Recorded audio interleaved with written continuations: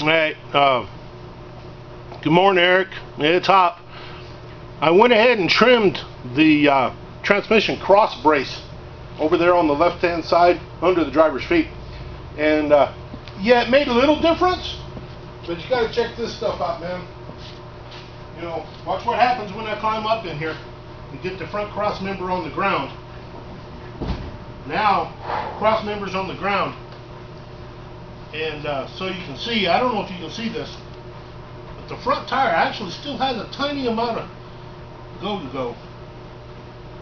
So, the only thing else I know to do now, we got the rocking horse action going on here.